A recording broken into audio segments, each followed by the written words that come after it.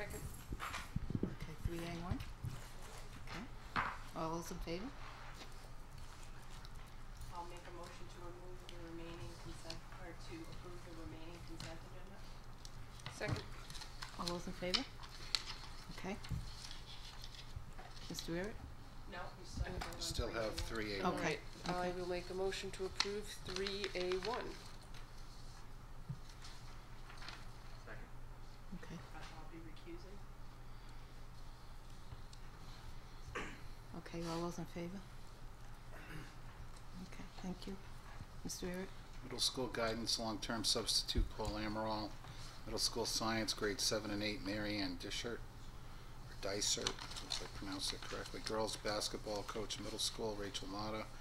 Boys basketball coach, middle school, Andy Gaychuk. And correspondence? Correspondence, you just have my response to a request from the ACLU regarding they're asking districts across the state for their graduation waiver policy regarding the kneecap, which we recently approved, and it's been forwarded to them. And the other item is the quarterly finance report. And have you heard anything back from the ACLU? Okay, thank Yeah. you. Thank you. This is something they've asked every school district. That's my understanding. Yeah. I think we're one of the few that already has one. We have it. There was a Yeah. request through open records, and That's good. no problem. Send it over. Okay, thank you. I'd like to make a motion to move up items 7D through G. Second. All those in favor? Okay, Mr. Eric, 7D. Your first request is for the high school band trip from Mr. Alves to go to Hershey Park, Pennsylvania. Okay, Mr. Alves? Good evening, ladies and gentlemen. Mike Alves, Director of Bands here at Tiverton High School. I remember to introduce myself because Mr. Eric made sure to introduce myself. So, does anyone need a copy of the proposal, by the way? No, They you have it. haven't. Everybody got it? Yes, thank you. Okay, yeah, just a short trip this year. They're actually only going to miss a half day of school on the Friday. And basically, we're going on to Hershey Park for a one-day competition on the Saturday, the 10th. And there's approximately 40 kids going right now with 4 chaperones. And it's pretty self-explanatory. The approximate cost is about $600. 3 of the groups that are going are marching band, concert band, and jazz ensemble. And there's a boiled-down itinerary. They don't have really specifics on the last page there. Okay. So I'd just like to request permission to go ahead with the trip. Motion to approve. Second. Any questions from anyone? No? All those in favor? Thanks, Mike. Thank you very much. Thank you. Thank you and good luck. Have a great night. That's right. Thanks We'll, for we'll moving look up here. forward to the reports That's of right. the All the Right. things winning that you win. Well, trophies. let's not get right? ahead of ourselves. Hey, you set high expectations. Thank you. Thank you. The next one, The Mr. next is a request from Mrs. Mitchell seeking permission to run an after-school intramural basketball program at the middle school for both boys and girls.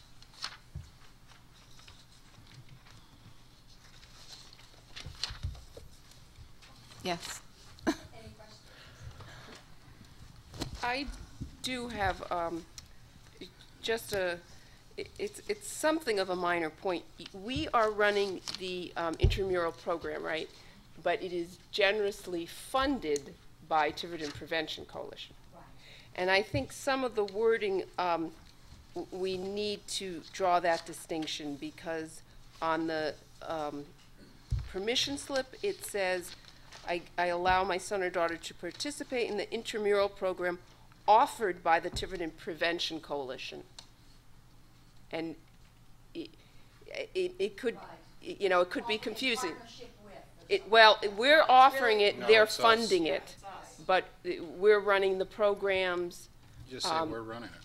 So Should just say it's our program funded, generously funded by the Tiverton Prevention Coalition. And so I think, because we do have groups such as TASA, the Tiverton After School Arts Program, where they run the programs. But we're actually running it. So it's on that permission slip, And then the acknowledgement, authorization, and assumption of risk form, again, it says it's sponsored by Tiverton Prevention Coalition after-school program at Tiverton Middle School. I would prefer that to say it's sponsored by, you know, the Tiverton, Tiverton School District, funding provided by. You don't really need to have anything there, just, Yeah, just, you don't have to have the just funding to say unless they want to TMS. Okay. acknowledge that. Right. just to say TMS Because it is intramurals. nice that, We're working on a partnership with them. Perhaps they're serving as a fiscal agent for us. We're not sure. So, but if they're running the program, then they're picking the coaches, they're taking the forms, they're doing all of that. The If query checks. they're not doing that, Exactly. it's our That- program.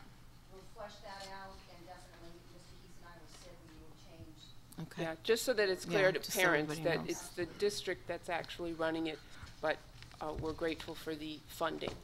Yeah, I don't have a problem with, Yeah, you know, generously funded. yes, that's wonderful.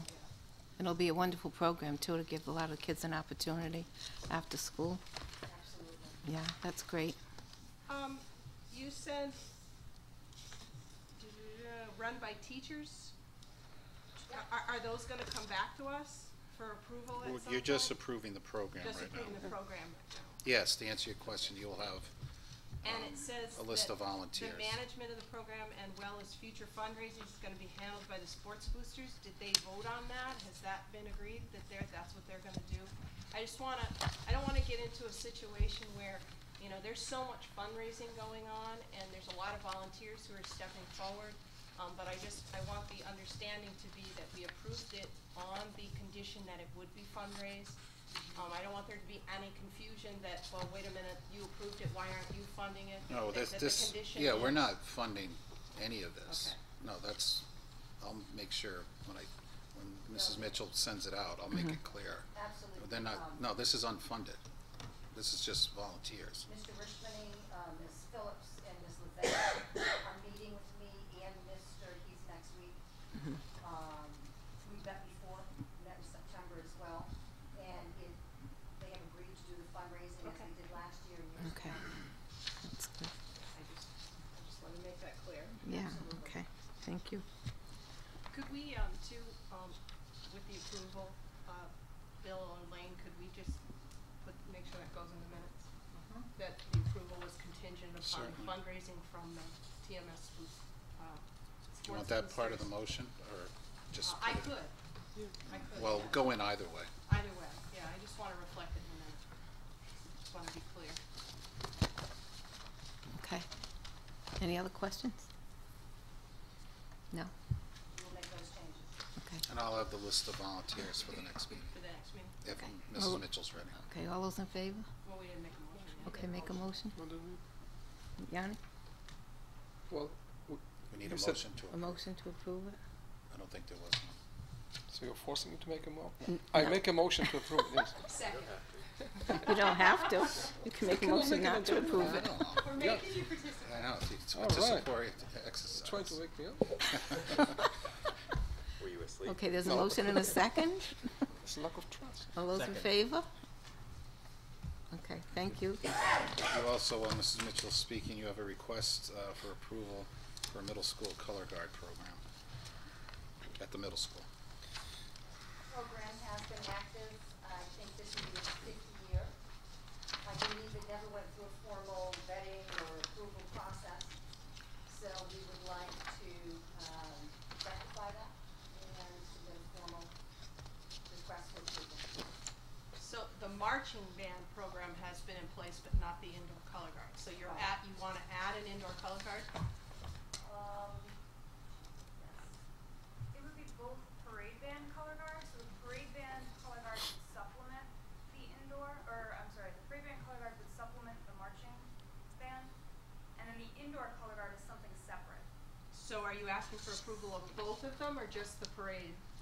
Both. if I it's was under the possible. modify, I just thought it was just one, but I thought it was for the parade. Yeah, that's why I was Yeah. asking, cause I know the parade band has been in place, but the indoor color guard is not. That's why that's new, or that would be new. I had some questions on the funding for that. It says in our packet that your past practice at the middle school has been to use the monies earned from parade performances to fund the color guard. Yes, these decisions predate me. Yeah. And so certainly I'm looking into changing a lot of those practices fiscally. They want the So numbers you're no longer tightened. planning to do that? No. We are definitely looking into changing that. Because I know at the high school, Mr. Alves uses the monies that they earn from parade performances to support the marching band, instruments, repairs, music, and I was wondering if the middle school is using parade money for the color guard, what money is left available to fund your marching band expenses, such as instruments, repairs, and music? It all goes back into the parade band, both the parade band itself as well as the color guard program. So you earn enough from parade band performances to support the parade band, and you've got enough left over to support a color guard? Yes. Now, Wow. But keep in mind, I want the committee to understand this. This item is not in our teacher's contract.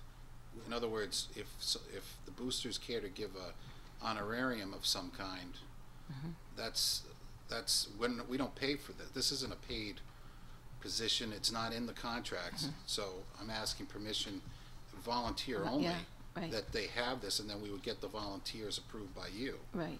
We're not paying for anything. No. So are we approving? I'm The idea of having the color guard, because it's never been brought before the Right. committee. Right. Okay. That's the only thing I'm asking you to approve is the concept, and then we would bring somebody forward, whoever we advertise and get. Okay. But what about the indoor color guard, and Jen, you could correct me if I'm wrong, but I mean, it's new. You're gonna have uniforms, you're gonna have props, you're gonna have Show You're designs. gonna have fees to enter the competition. Are you saying, We don't pay for it. okay, so that has to come, that's my question, so that's coming from where? I couldn't tell. I would assume comes from the Fundraise, boosters. they Doesn't Who's come from they? us. speak Who's they? to that. It would The have to be girls. the girls. It would have to be the students and the families participating. Because after I run out of that parade money, it would have to come from that source. Well, I guess because no one's before us saying we're willing to fundraise all this money. Do we have they taken a vote at Temple Junior? Are those parents here? No, I mean, but they have taken a vote. They agreed. They've taken a vote at Temple Junior to support indoor color guard. Yes. Because that's not my understanding, Jen. Yes, that's what we did at the last meeting, 2 meetings ago. That was Because the my vote. understanding at the last meeting from talking to some of the people who were there is that you had actually approached them with the idea that you weren't gonna go forward with this because it was expensive. That's why I'm confused. Right. And they wanted, we had 3 parents who wanted to go ahead and take them to competitions too. And then we had a few parents, who were concerned about the funding. So it's almost like with the indoor aspect, it would have to be played a little bit by ear because we haven't done this before. So it would have to be a little bit of seeing how much it will cost, doing estimates, seeing if we can facilitate it through fundraising. So we were on the fence with it. We definitely can support the parade band color guard. Yes. That's hands down, we can do that. The indoor program is what's in question. So it is a little bit of a trial and error with it as far as can you support it? Are the girls going to be able to fundraise enough to be able to support it? Right. I know previously we've had enough money for them to go out and purchase that, our volunteer who comes in and instructs some of the dance. She went out and put together some of the performing outfits. So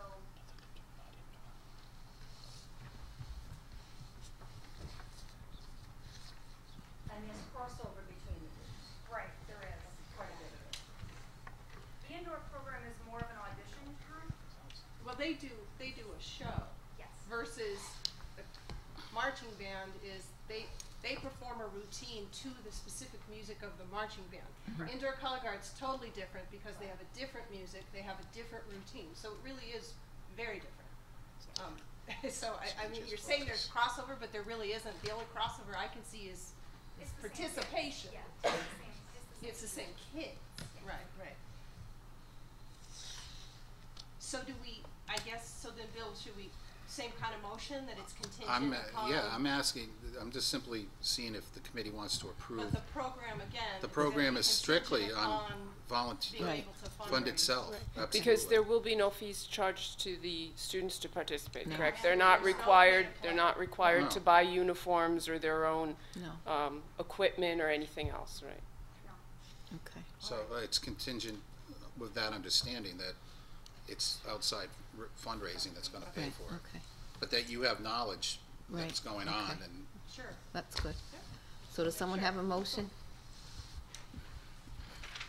Are you waiting for me again? No, I'm not. No, I'm going to make the motion One per that we night. have approved the proposed activity, which will be volunteer and self-funded through fundraising, not user fees or I'll second it. participant fees. Okay. Any more questions? No? All those in favor? Thank you. thank you. Okay. Not on the committee. The last 100%. item that we took out of order is a request from one of our seniors, Nate Carvalho, would like to start an after-school Portuguese club at the middle school. And Nate's here to answer any questions you may have, explain what his senior project is maybe and how it would work. Good evening. Hi, Nate. So yeah, the Portuguese Club, it's my senior project. Pretty much the purpose of it is at the middle school they have Spanish there. They have advanced Spanish, this, that, the other thing. So when they get here, they can actually take Spanish all the way to Spanish 5. Whereas Portuguese, there's no Portuguese at the middle school at all.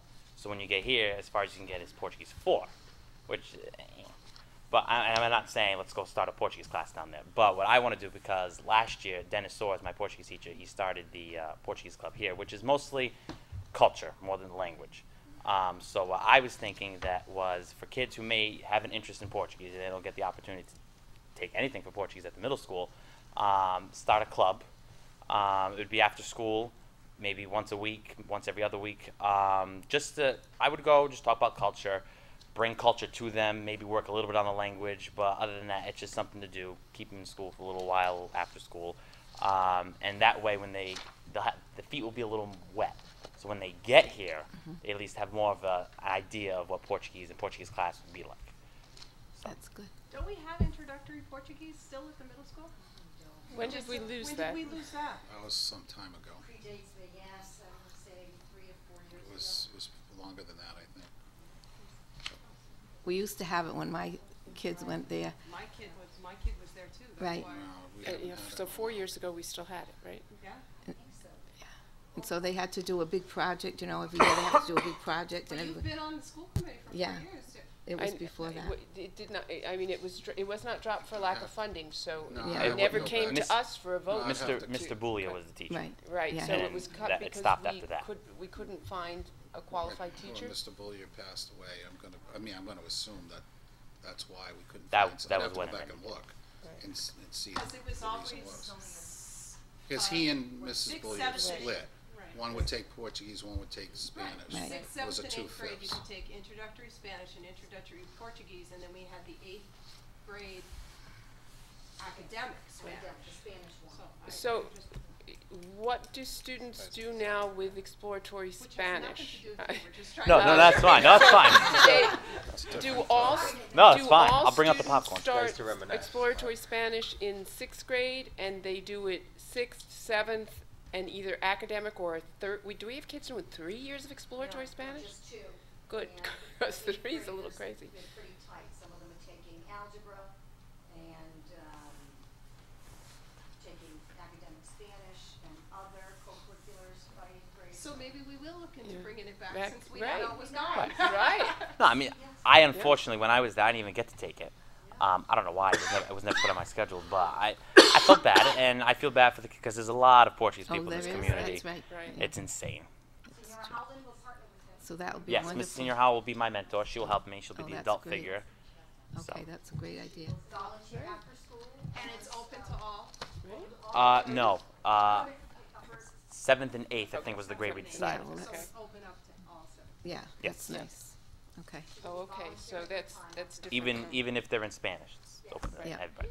Right. that sounds like a great opportunity for them. Obrigado. They're not. And no cost or fee. That's my No. mantra for the evening. Right. No cost or fee Fees. whatsoever. Okay. Okay, I'll make a motion to approve the after-school Portuguese club at the middle school. Second. any questions? No? Okay. Thank you and good All luck. those in favor? Thank you. Nate. Thank you. you go. Have a good night. Good job, Nate. Thank you.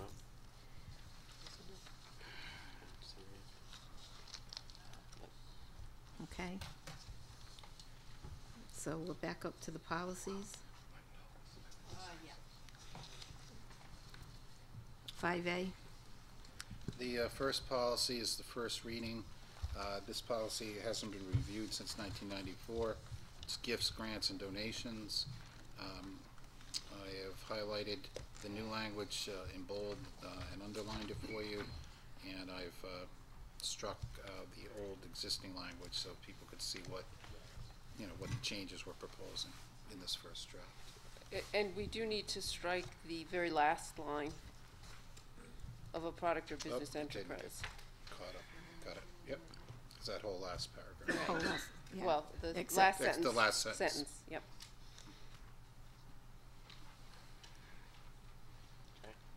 Practice all out of order, where are we? 5A, 5A. 5A, From, you got it? Yep. Okay. so what did you change, Carol? Just the I didn't last. cross out the last 5 words. Yeah, last 5 words, the end of Sentence. the last sentence. Your own gifts and donations? Yep. Yes. Go to that it starts of a product or business enterprise, those words need to be deleted as well. Go- See how we deleted from such, and we need to delete these words as well.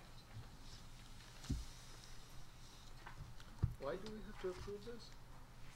Because, Because if there is some cost which we have to. no, well, but plus it's a change, a change in it. No, but I'm talking about Oh, any donation should be Right. approved by superintendent of schools and vote of the board. Yeah, because you could get a tractor and then it's right. Right. $10,000 maintenance Right. per year. That's right. Yeah. And it said all, Change the tires. recognize all gifts, and we thought, well, let's put a dollar amount, why? Yeah, that's true. Okay. So it's anything over 500 or anything which we would incur additional costs for, like Mhm. maintenance, installation, Mhm. anything Right. like that. Which includes an So further, clunker it says TV, further right? the board Yeah, we'll click or it the together. superintendent. Yes, Should superintendent. that be the Computers. district? Yeah, I That don't should think say I mean the it's district gift. below. Any gift accepted by the board becomes property of the district. Further, the district, I guess it's fine Lawnmowers like I'm it gonna is. donate. It's fine. Okay, so that's, is that the first reading, That's Mr. the Barrett? first reading. Yes, it's only the So first we'll reading. bring it back then. Okay, thank you. And the next one? Next, just Oh, I'm sorry, do you have a question, Yanni? I'm just have one general concern. What if someone donates some, as I said, some old clunker, which is worth $400?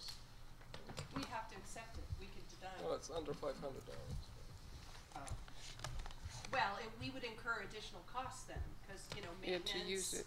I mean. Or any item yeah. for which the,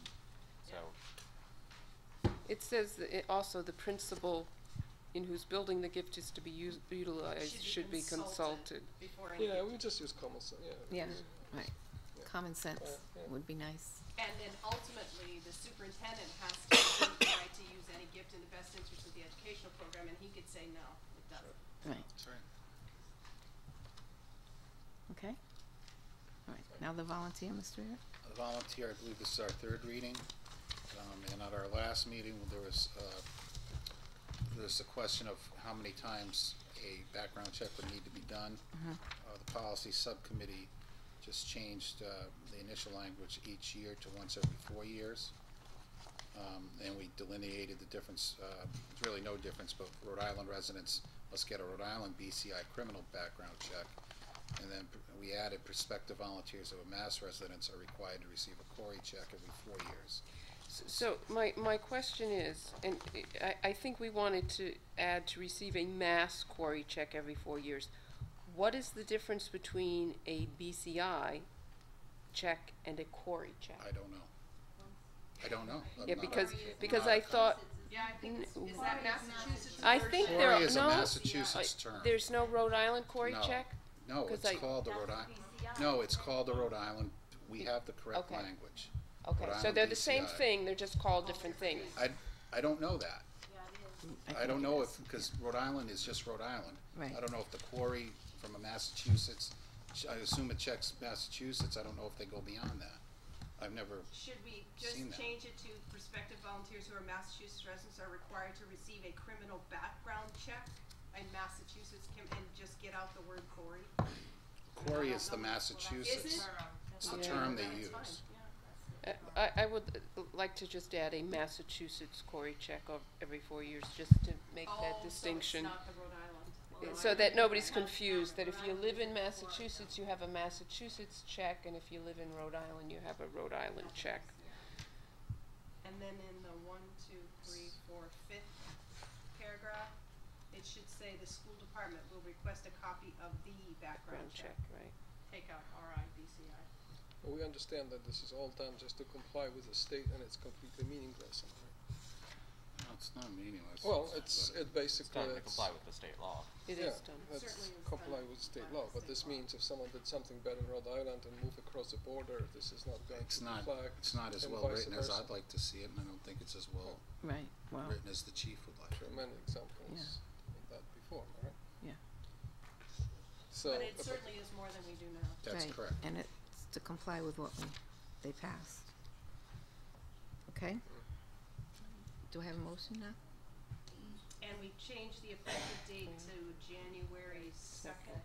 Yes. And were 2014. we gonna try to hold a BCI night? I was just waiting for the date. I have the email Okay. ready to go out. So you'll bring that, well, you don't need to, you'll just send it out and we're gonna try. We're going to do it, I believe, the night, the senior, when they have this, not the senior, but the The high middle school. school. Middle school music band night. night, correct? And Yeah. one of them, I Which forget is which when? one, yeah. That's what I'm going to It's gonna check. double check All before I right. send the email out.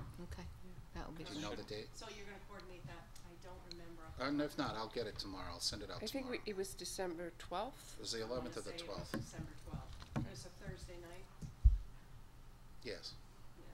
yeah. I'll send that. The email's ready to go. I'll just send it out tomorrow.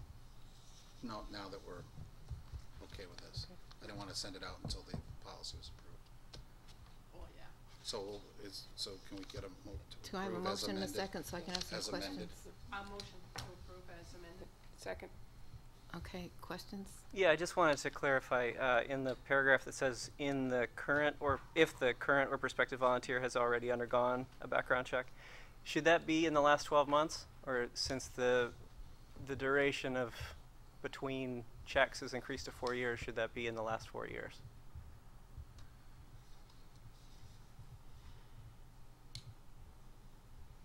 Well, no, because we're basically asking everyone to get one now, and then you have 4 years Right.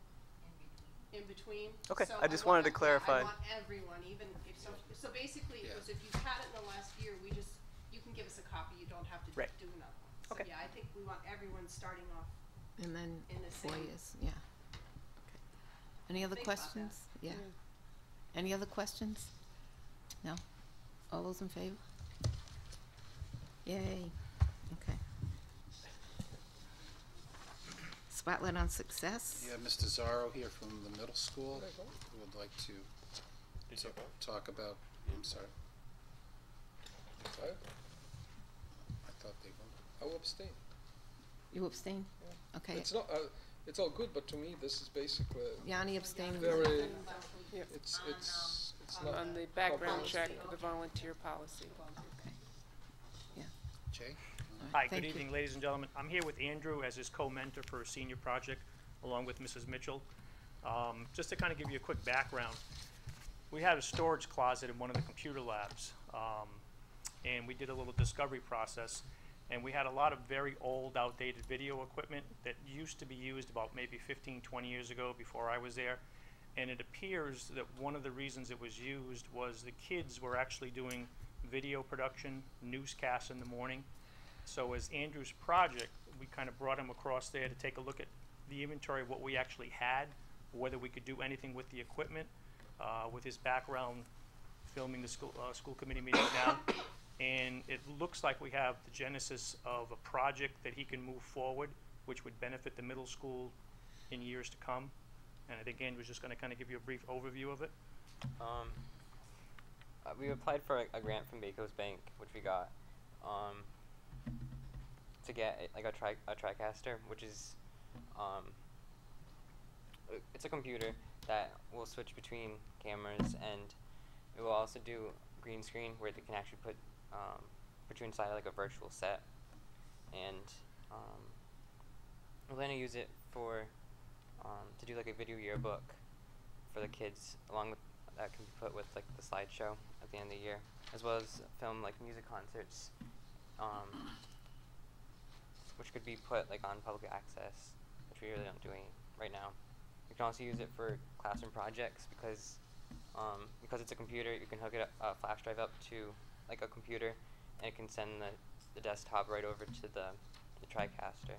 So that way it could be like you can switch to it so you can see it on the video. So it could be actually used to the school committee meetings that can put the PowerPoint up right onto the screen, so you don't really have to. It's hard to see now, so you can see it easier, and you can actually put the person who's talking at the bottom of it while the slide shows up. I look forward to seeing myself on the screen. Yeah, that's amazing. I'm a video and tech fanatic, so we are co-advising Andrew in the senior project, and I said this is a long shot getting this grant, about $5,100. When I get the phone call, I'm screaming in my office. So it is an honor to be your co-advisor. This is really going to be a great, I think it's $5,000 that will turn into $1 million in terms of what it can do for our kids. Hands-on learning, we have a behavior support program, we have a Bradley Hospital program, we have 2 alternate assessment classrooms. Really get a lot of these kids into this hands-on video suite that is as exciting as it sounds. So we can have announcements, morning newscasts, we can stream them, we can do classroom videos with, that blue screen, we can project anything on it. It's really some cool stuff. Just to give you an example of some of the things going on in the area, talking with a couple of the vendors that supply this type of material, they're currently outfitting a studio at Morton Middle School, where Massachusetts gave them $150,000 to build a TV studio for the middle school kids. So these are the type of skills that are taking place around us. This would be a small step going in that direction, and these are also the types of skills that are being taught at BCC and communication minors that students can then move on to a 4-year degree. Oh, that's so wonderful. it's just kind of the initial first step down the road. That really is great. And so when will the students and teachers be trained how to use this? Is that part of the senior project? Well, we get our hands on it first. And so your project, Andrew, is to do some of this filming of things that take place in the school? Yeah. Okay, great. And then, Can you mentioned that students in the school will be taught how to use the equipment. So do you imagine a new exploratory class or an after-school club or? Funny you say that, because Mr. Zara and I have been thinking about that. A new co-curricular class, obviously starting with the club after school, so there may just be another request before you for an video production club. Once we get the suite in and we get some training, the sky's the limit. I think the minimum is at least a video yearbook. Yeah. And cobbling that all together, and maybe some footage, some samples of what a student newscast could look like. Talking with some of the companies, they will provide a certain amount of hours of training, depending on which particular product you buy from them. So that's a possibility of getting like a professional development, staff training in as we move a little bit further down the road. So you haven't selected the vendor to purchase it from Not yet. yet? Just the actual, Andrew did the research, he chose the TriCaster 40. We have a much steeper curve than he does. He's pretty good. Oh, that's very exciting. No, Jay? So, in looking at our other policy, can we kill two birds with one stone, that we accept that we acknowledge the grant and accept the gift of the Sure. TriCaster 40? Because you can still accept the gifts without the policy being revised. Right, that's what I said, Yes. we might as well Do both. two birds with one stone.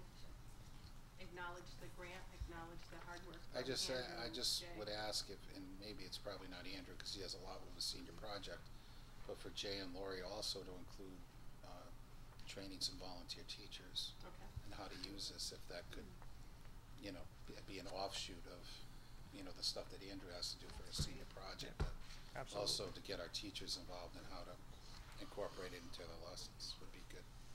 Besides Jay, who will probably be the first to use it. I think, Jay, because it's the schools, I think this company from whom you are going to buy it, you can simply ask them to provide some more than normal amount Right. of training pro bono, and they will probably jump at it. Yeah. Yeah. Because they want to promote their products, which later on the kids will learn how to use it, and then they will get real customers later on when they move on. This might be too low level, but still probably can get a lot of training and support for the cause. Yeah, and like I said, Andrew's here now. I mean, I liken this to having a person that's very good at football and trying to build a team around him. He's here now. He's willing to try to do this for us. He's willing to come back, after he leaves Tiverton and also help out in an advisory role. That's And you good. guys have seen the quality of his work that he's done for the school committee. That's right. Right, and that continuity is so important because otherwise this equipment could end up in that storage closet Right. with somebody else finding it 15 years from now. Right. And it'll have your name on it. So should I guess I'll go ahead and make a motion that we accept the generous grant from Bay Coast Bank and the gift of a TriCaster 40 from, I guess I'll just leave it at that. Because it's really, maybe that, accept the $5,000 grant from Bay Coast, which will be used to purchase a TriCaster 40. So by accepting that, we're accepting the material. Right. Okay, I second that. Any more questions? No? All those in favor? Very good. Thank you. Thank you very much. Thank you very much. Thanks, Jay. Next on Spotlight for Success is Bill Phillips in High School Bulk Building, an update on that program. Good evening, everyone. Good. We had a very busy summer this past summer. We did a 6-week boat building program, and I have some pictures and some things I'd like to just pass around. The first part of this was in the Rhode Island Monthly magazine in September. We were part of an article that talked about vocational and technical education.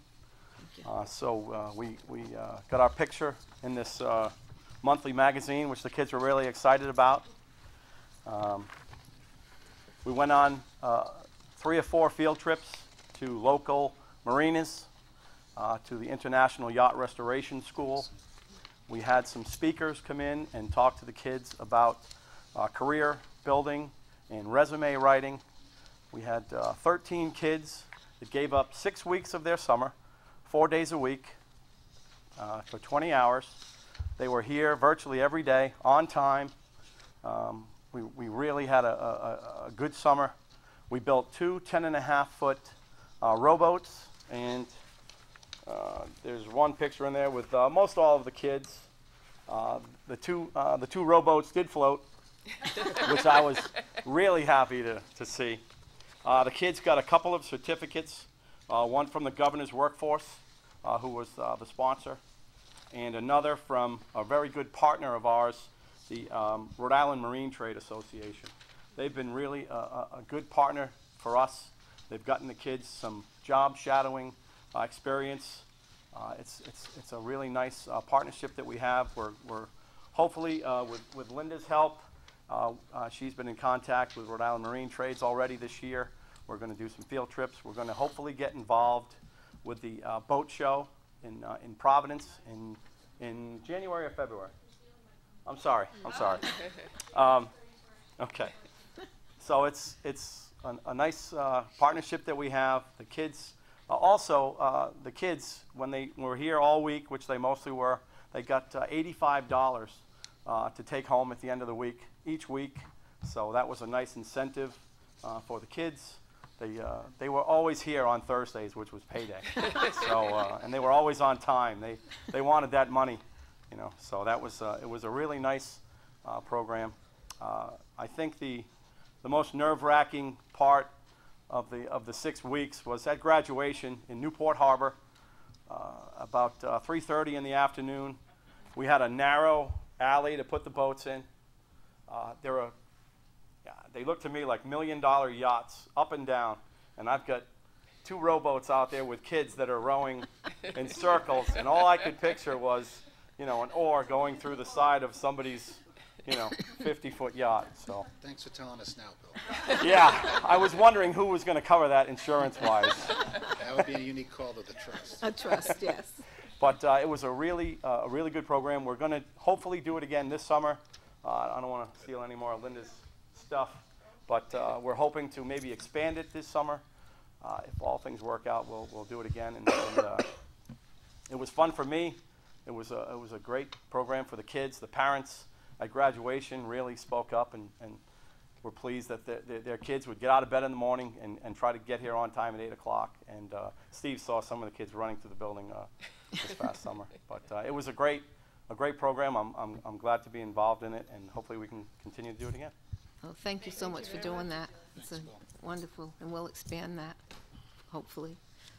Okay, thank you.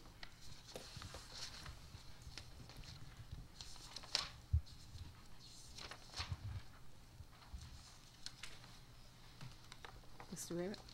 Yes, the next item is, we've talked about it for some time now, is that we did have an energy audit done at the high school and the middle school from Energy Source, which is a company that has partnered with National Grid. They came in and did the audit, and as you can see through, if you went through all the work, it was a very comprehensive review. But even since we have the facility study due in on November 20th, you know, we put it out for bid. I think we should maybe just hold on to this data right now, not take any action on it until we see what the facilities report says, because I think the facilities report will probably address some of the things here. We'll also verify whether the facilities report that we get, if the numbers will be interesting to see if they match up and if they identify the same things for starters. Secondly, it is quite it's a rather expensive proposition, because it's over a 2-year window where you would pay up front, and then even with your savings in the first 2 years, you know, we'd still be paying about $400,000 a year to pay for those changes. So if we are going to upgrade or retrofit, you know, our lighting, and also there was some, when they did it, they also looked at our boilers and our ventilators and things like that. If we're going to be replacing boilers, we don't want to be, I don't think we want to be doing that work separate from when the boilers get put in. You know, so I think I just don't think we should really act on anything in here for right now. And I just wanted to let you know that we did it. It was that good it's that it was here. done. It was you done. know, that's good. It was thorough, but and I think it will just be more data for us to That's look good. at when we. Analyze what dovetails, what. Yeah, what works and what doesn't, and sequentially, you know, when we prioritize what we need to do based on that report once it's done. And in reading through this, it's really just looking at upgrading the lighting. This was specific to just lighting and emergency boiler medical heating or and emergency system. right. So you could also do your boilers from, you know, at home. The custodian would get it on his iPhone and whatever, or his computer. It would be a major upgrade, but we're dealing with 40-year-old boilers. Not that it couldn't work, because they said they could make it work. But if we're going to be replacing the boilers, you know, why do we do it separately if we choose to do it at all? So Okay, just wanted to let you know that we had it done for the high school and the middle school.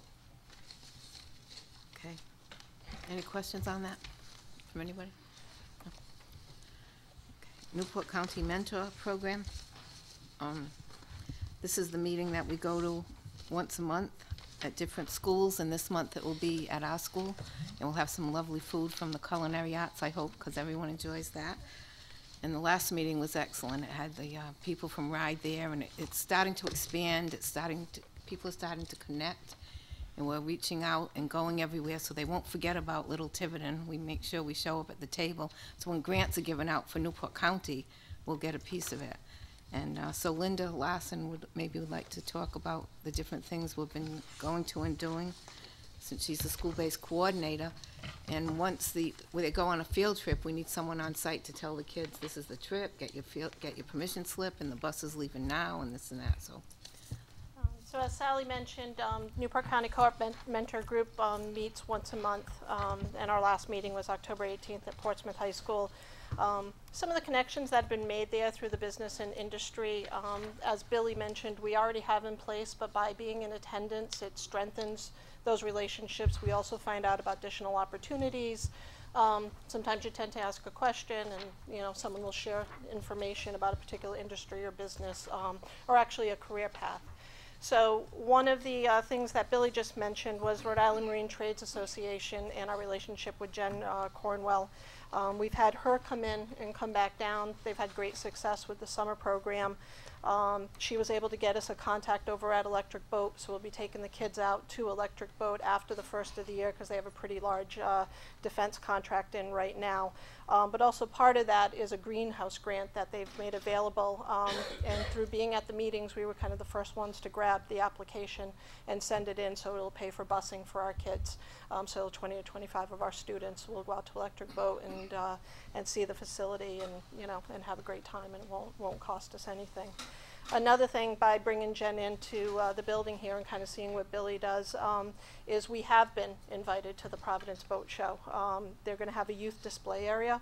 We're still working out the logistics right now in terms of commitment, time, days, transportation, all those kinds of things. But one thing that we're really excited about is Zach Fenster's also been invited as well to have the kids there with the 3D printer. They're doing some sailboat design and printing of sailboats. If you haven't seen it, he's got these water troughs that we've talked about with the industrial fans. So the hope is that the kids will be there printing with the 3D printer and also doing some sailboat testing and racing at the same time in this youth display area at the Providence Boat Show. The summer program, she came in, you kind of talk about it, and this is what we're doing in engineering. So we're developing a survey to kind of talk to the parents and get their feedback from the parents and students that were able to attend that program, and kind of a lessons learned and how do we expand, how do we make it better. We're going to then provide that feedback to RIMTA, and we're going to write a proposal to actually not only ask them to do the boat building program again, as well as Zach Fenster's group would design maybe a couple weeks earlier, so you're incorporating two groups of students. And then we've got some feelers out to some industry people about welding, which, okay, nobody passed out, and having a group come in and hopefully maybe actually putting a boat trailer together. So as part of a welding lesson, and introducing welding as a possible career path to the students as part of the program.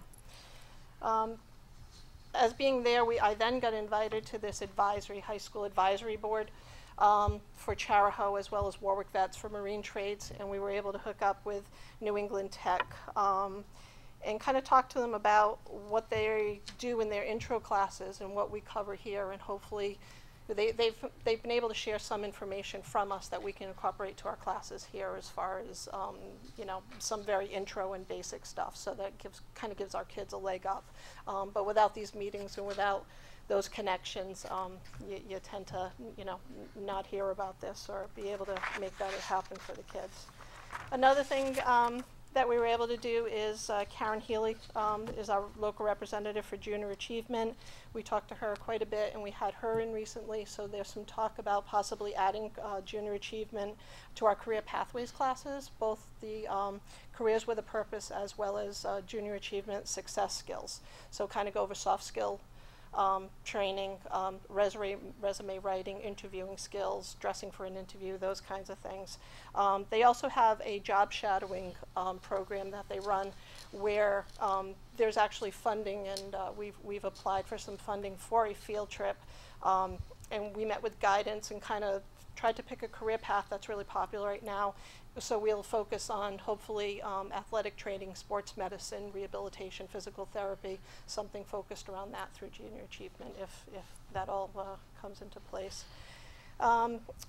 I'll be attending a URI Transportation Center Workforce Development Conference, which URI has an entire program for middle school as well as high school kids, and has to do with careers in the transportation industry, whether it's ferries or the train or the T or whatever it may be. So it kind of gives them a lot of exposure, bridge building, those kinds of things. Another thing that we were able to do is get some feedback from the Southern New England defense industry on what they're seeing as some hot buttons or career paths, and one of them is cybersecurity. So we were able to receive some information about cybersecurity, but that's great, but what do you do? So part of the Newport County Mentor Group is we're taking a look at Raytheon, and hopefully we'll be able to do a summer program out at Raytheon with cybersecurity like we did with the rocket program this summer. So there'll be representatives from each one of the schools that would be chosen, or one or two students to be able to go out and do that. We'll be attending, there's a 3D technology conference at Bryant University that we've also been invited to attend because of our 3D printer and kind of some questions that we've been asking of folks. So they've invited us to say, hey, why don't you come out and kind of take a look at some of the vendors that are going to be there. Other than that, another thing that we've had, and it's really around the marine trades, is we've made a connection with an individual in the sailing industry who has great ties to the Sailing Yacht Research Foundation, and they were looking for 3 pilot schools. They were looking to develop curriculum around sailboat design. So it's Middletown, the Met, and Tiverton at this point, and we're still in the process of just kind of meeting with them, and we've let them know what's going to work for our students, what's in it for us, what would work best with the group down there, and what our needs are. So they've gone back to their group and they're seeing what they're come up with. But even at the end, it's still those industry connections that we've been able to make for our students. I think that's it. That gentleman that Linda just spoke of was Coop. We talked about him last year. He came last year to meet us. So when we were around the table and they said there were 3 schools and it was going to be Middletown and then another school, and then they didn't have the 3rd one, and we're like, wait a minute, Tiverton. So yeah, we jumped right in on that. So I'm glad, because he had already been down here and he came a 2nd time, and our program has built up so much just since last year, having those different components in there. It's almost like STEAM now, because we have the art teacher down there also. Yep. So it's very exciting, and we get credentialing and everything. We're moving forward with that. Yeah, and then one other thing that I didn't mention is we've made a connection with a gentleman by the name of Mark Stalls. He used to work for MakerBart, which is the manufacturer of our 3D printer. He's left them and he's kind of gone out on his own, and he does a lot of different things. And one of the things he actually does is he builds 3D prosthetic hands for 3rd world countries and for children in need. So hopefully somewhere down the road, maybe we can do some type of a project with developing a prosthetic hand with our students that we can donate. So. Okay. Anybody have any questions about all these exciting things that are going on? Okay. We'll just keep showing up every place if you don't mind. Now we have Tiverton Prevention Coalition. Rebecca. I just asked Linda to remind me exactly how long she's been here. 5 weeks, officially 5 weeks. Tiverton Prevention Coalition. I don't have quite as much to announce as Linda did, but we have a really exciting project going on right now with 7 students, 2 seniors, 3 juniors, a sophomore, and a freshman. I hope that comes to 7, because that's what I remember. And those students are, last year they did a project called Unmarketing Weed, where they were communicating to their peers some of the myths, perceptions versus reality around marijuana use. And they their goal last year was to decrease the number of Tiverton High School students who felt like smoking marijuana every day was no big deal. 56% of our kids, when surveyed last year, actually 2 years ago, said smoking daily didn't cause any risk of harm. Marijuana. 97% said smoking cigarettes every day could cause risk of harm. So there's a big disconnect. Somehow they're not connecting the dangers of marijuana smoking in the same way they connect the dangers of cigarette smoking. So this group of students last year really worked on closing that gap around perception versus reality. So I thought the project was done at the end of the last year. But they're a very eager group, and they wanted to reconvene this year and take a look at some other things. So we've got a couple of new students. We have a couple of students that graduated. And their mission this year is to bring the message about perception versus reality to parents. And they're really targeting parents of 8th graders who will be coming into the high school next year, with students coming to the high school next year, to give parents some tools to be able to talk with their kids. And one of their plans is develop a parent handbook sort of focusing in on what teens think parents need to know about marijuana in order to communicate to their kids. So they're working with a marketing team called O'Toole and Parr, who we worked with last year, and they're kind of taking the kids through the whole development process of how do you come up with some sort of a booklet that provides some real information and fulfills a real need. So one of the things that they've started with right now is that the kids are our students are going to be doing key informant interviews with some local parents. They've got a series of key informant questions that they developed to gain information about from the parents about what would be really useful information. When they've compiled those questions from their key informants, then they're going to be putting together a really professional handbook that they want to, that will be published. The coalition will publish it. And then in the springtime, they want to do a presentation for parents, hopefully tying it in sometime around the time when 8th grade parents are coming up to the high school for their orientation, and their kids will be coming up. So that's sort of, that's their big plan right now. In the meantime, because that's all plan and work, and you know, kids really want instant gratification, as do I. They are also, during advisory period on Thursdays, they're going into 9th grade advisory classes and doing a presentation about the consequences of marijuana. So they're talking to 9th graders, and they're talking about, you know, the risks associated. It's really not a, it's more of a demonstration opportunity. They do some activities and get the kids involved, and they talk about the fact that they have decided to maintain a drug-free lifestyle. They introduce themselves. Most of them are upperclassmen, although we do have one 9th grader participating, and sort of encouraging those 9th graders to reach out to other people, themselves included. Come up, meet them in the hallway or whatever, if they want support, if they want to talk more in depth. But they're really recognizing the fact that a very small portion of 9th graders are smoking marijuana. We know that as each grade progresses, the number gets higher. But their concept is that if we can get more kids talking about how, you know, most people don't use this drug, it becomes normal not to use it. Rather than the flip side, where if you ask a student, a young student, how many older kids smoke marijuana, they say, oh, everybody does. Because that's what they kind of sense, that it's a much more pervasive issue than what it is. And these older students have the understanding that if you help them to see that's not a choice that has to be made, that's not a direction you have to follow, it gives them a little bit more of an opportunity to stand up for themselves and what they want to do. So that's what the unmarketing weed students have kind of up their sleeves. And then a side thing that we're working on, we've developed a subcommittee around youth messages, and Suzette had volunteered to be a member of that group. And we've met one time so far this school year, and really what we were talking about was the need to bring prevention and the focus about being healthy to a much lower grade. We do a lot of work with high school students, partly because I'm based here. We also talk a lot about middle school students. But where prevention really starts is before they even hit the elementary school. So the very least, we need to be bringing that message down, and not so much focusing in on substance abuse related topics, but on success begins with healthy choices, and talking about healthy, good, safe choices across the board.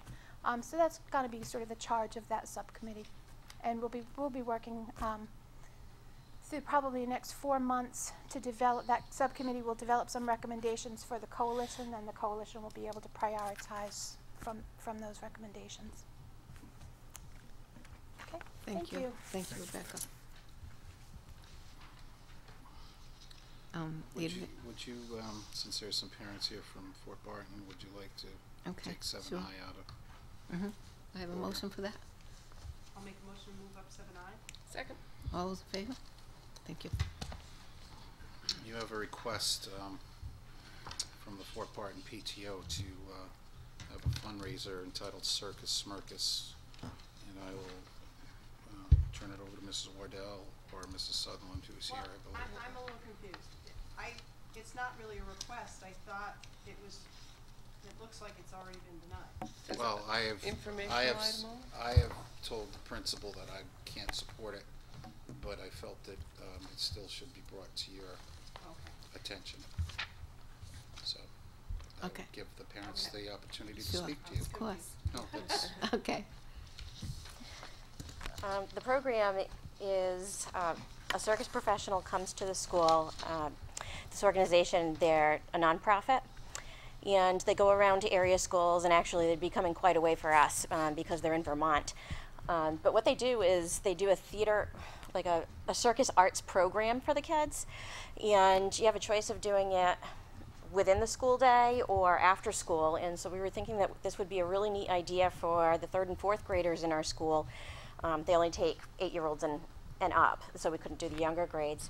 For them to have, it's an intensive 5-day program where it would be 2.5 hours where the kids would learn different circus arts. And we're not talking about high wires or anything like that. We're talking about spinning plates, balancing on low beams, just a lot of different kind of things that you would see in the circus. It's interactive. The kids would be busy for that 2.5 hours. The PTO would be picking up part of the fee because it costs $18.75 for the week to have the professional come in. We would have, the parents would pay $50 of the tuition, and the PTO would subsidize the additional $25 per student. And it's not really a fundraiser per se because we're subsidizing the extra $25 per student. We figured that was a reasonable amount of money because most of the after-school programs that are in town, like TASA for instance, they charge $60 for 4 weeks. This would be a 5-day program all in 1 week. The one thing that we could make money on, which would go towards, we would have to pay room and board for the person who came down. So we would be paying, we would be selling treats at the performance Friday evening. There's a public performance that could be had. We would sell tickets to that. Invite all the parents to come, anybody in the community who would like to come, and the kids perform.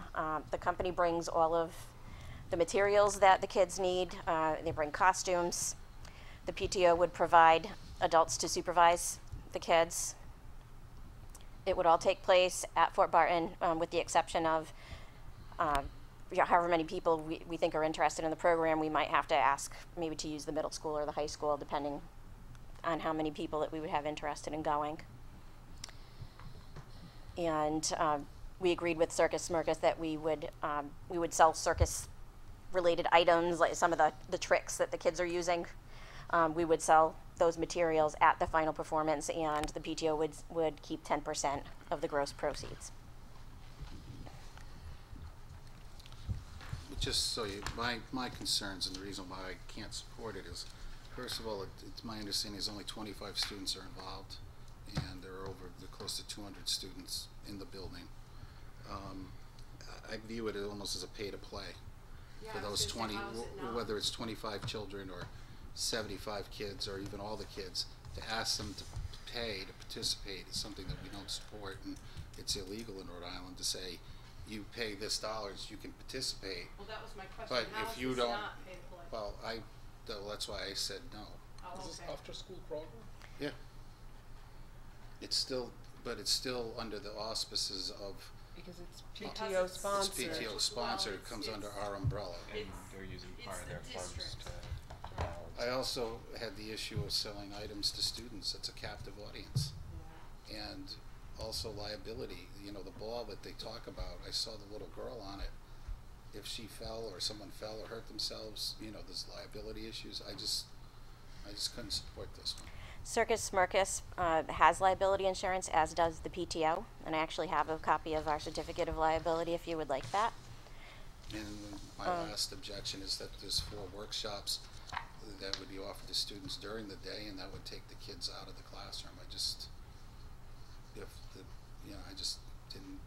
couldn't support it. Well, we can work, if that's the issue, then I'm sure that we could work something out where we wouldn't do the in-class workshops, which, even though the in-class workshops would be provided for the whole school, and quite Well, possibly could be you done. have 4 workshops that say 4 separate workshops, and then there would be 1 for the whole school. Could we just, Kim, just if you want to hang on just a minute, if we could just have the board make sure we understand it before we start debating whether we, you know, so so it's only 25 kids.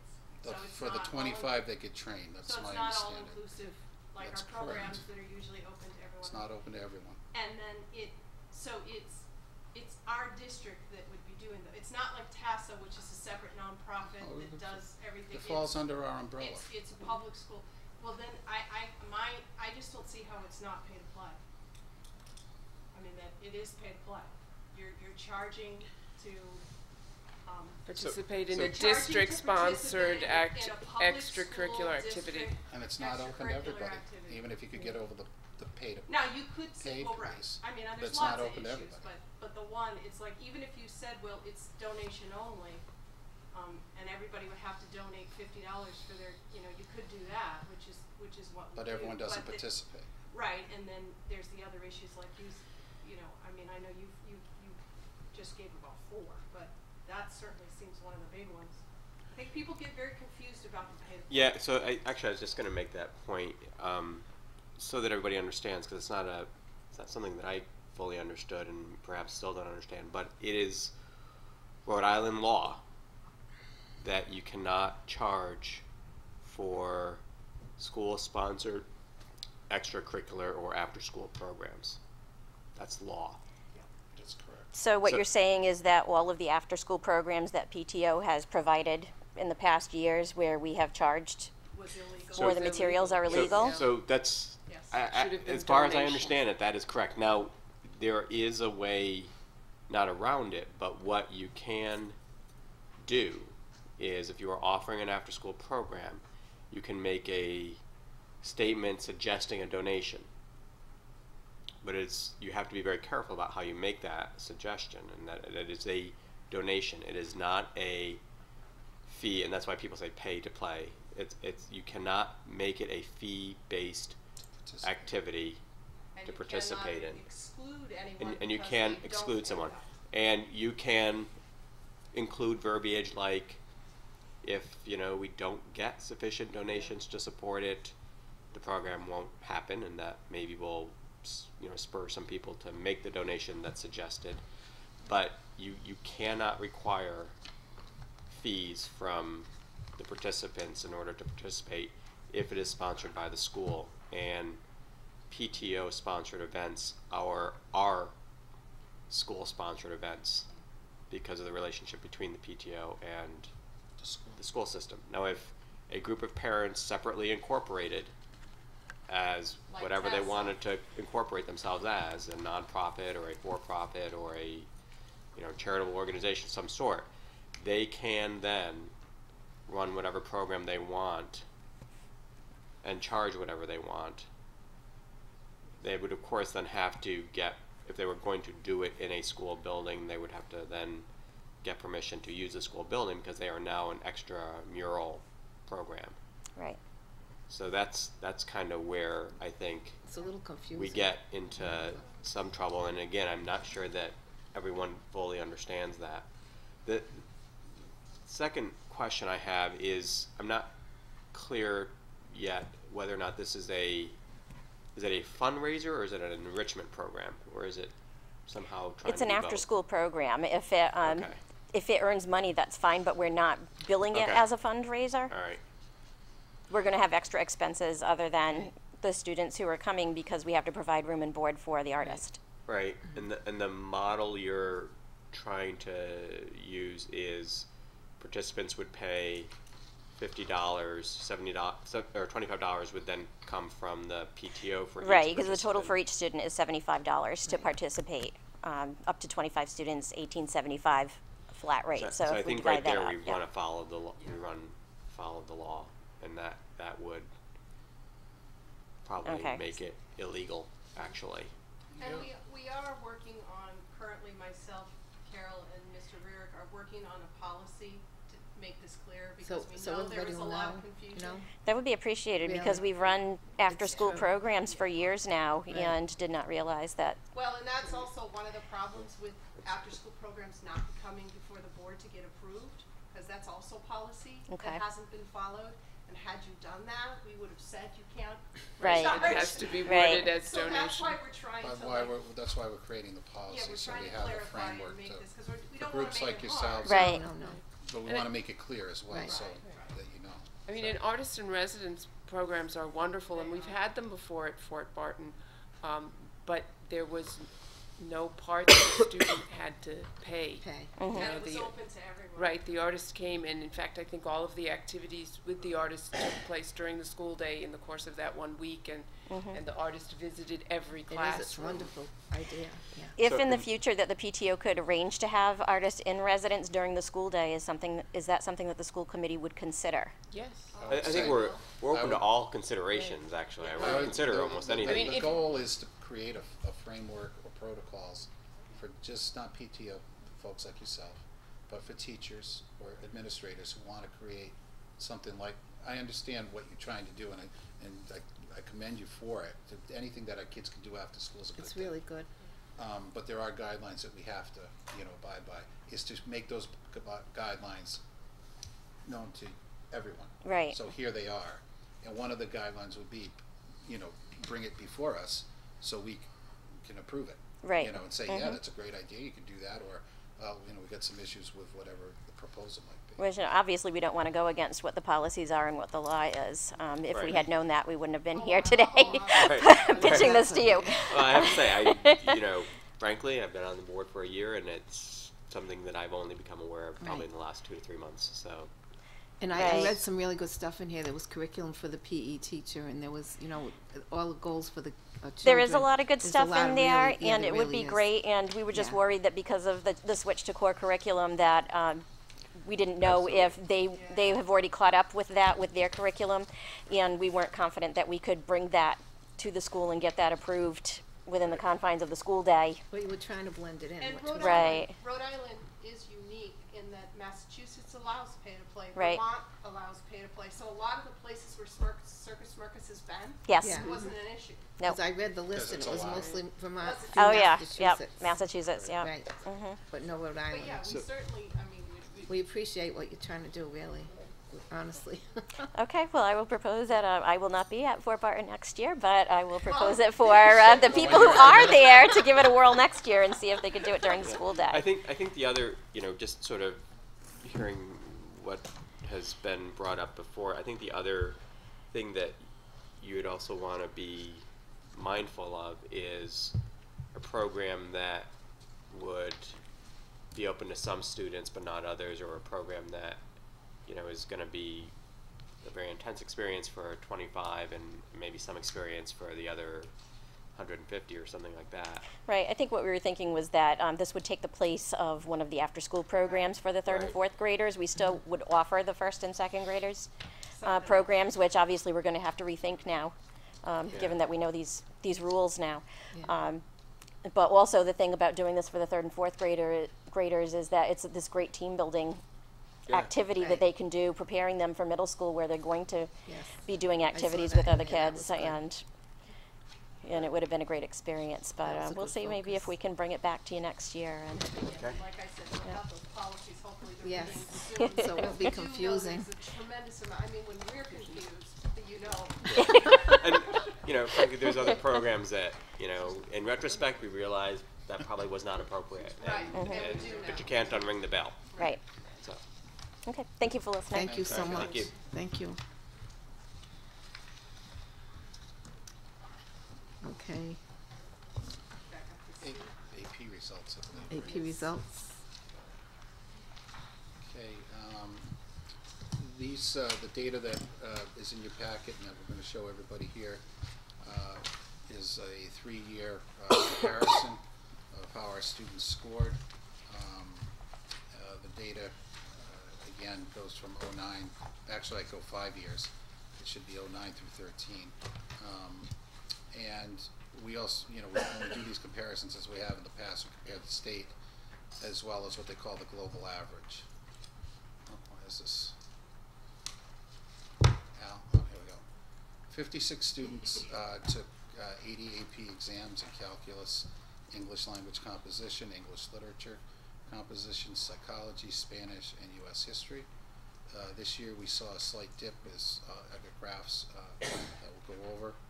54% of our students received a score of 3 or higher, which in most colleges, 3 is the minimum that they'll accept for college credit. Some have it only a 4 or a 5, but 3 is still the standard that schools use.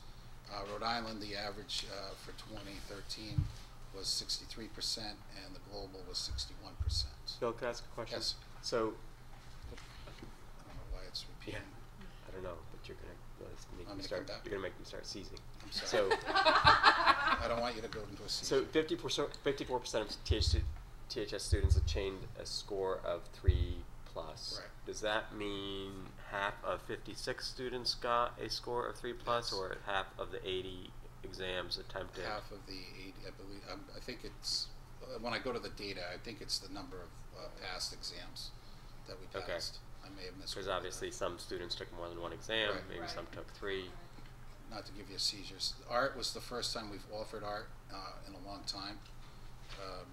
Art, we had 100% of our students received a 3 or higher.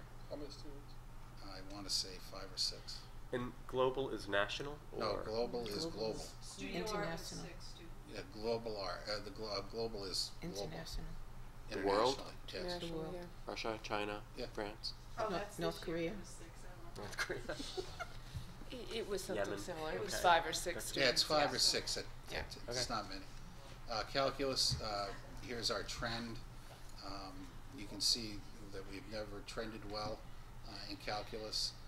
We have, in the process of, we've changed the teachers' teaching assignments, and we've increased the training sessions. You've got a backup from Mr. Facette as to how he is addressing it at the high school level or in the classroom level. What's the raw number there?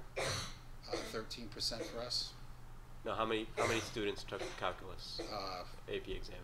There were 15 students 15. last year. And how many students So got one 3 passed. above? What was 13%? Two. Two out of the 15. Have we always had the same individual teaching? No. Okay, and of the individuals, the variety of individuals who have been teaching, have they all been trained Yes. in teaching AP Calculus? They all received the training before they began Yes. teaching? Now, when was it that we started essentially making the kids take it? Last year? Take the exam. Yeah. So for instance, we could have had, strong encouragement 3 years ago, probably 2 years ago is the mandated language. I so believe. this would have been the second year we Second sort of year, mandated, yeah. okay, thank you. In AP English Language Comp, 77% of our students who took the test received a 3 or higher. Rhode Island was 67, while the global average was 56. And you can see a couple of years in 9 and 11, we had 100% attainment rate, and the same teachers have been teaching the AP English throughout, except for one break where the teacher was on maternity leave.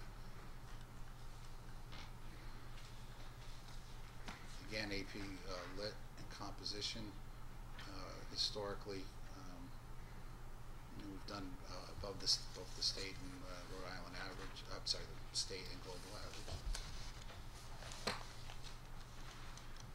these don't take long. Psychology, again, this was the same teacher, but he was out on maternity leave this past year. He also, and Steve, what else was the teacher doing? Well, this particular teacher is a department chair, and there are a lot of administrative duties that they get pulled up for, curriculum duties, so that does impact on the number of classes that they're in front of students. But as you see, he's the same person who was also for the other grades as well. So, you know, again, this isn't something where you can't use cohorts. It's a trend. And do we know though, Rhode Island, because our policy is we sort of strongly encourage, mandate that they take it. Do we know across Rhode Island if that's the policy? Because I know there are some schools that I know that I have friends that go to. Depends what your it's ed basically is. they don't. Yeah. They don't Some- encourage that everyone takes it. So if you're not encouraging everyone to take it, you could have It's higher skewing numbers results, because yeah. They're I not don't know. taking it. I mean, we're falling under access and opportunity, which is probably a decade old now with the, performance-based graduation requirements. And, But we don't know.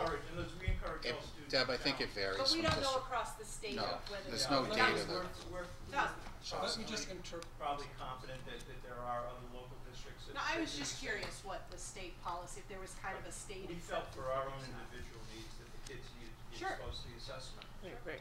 But your point is, if you're comparing to Rhode Island can't. and only 2 students from one, you may have 20 students from But one only 2 town take it. who are taking the class, but only 2 Right. are gonna Take the have the test. nerve to take the test, but they're the 2 best students. Yeah, I don't know. And I so was their just- pass rate's I gonna be was just 100%. curious. Yeah, so. That's, Yanni, what? no, I just want to put my own spin on this data. Okay, so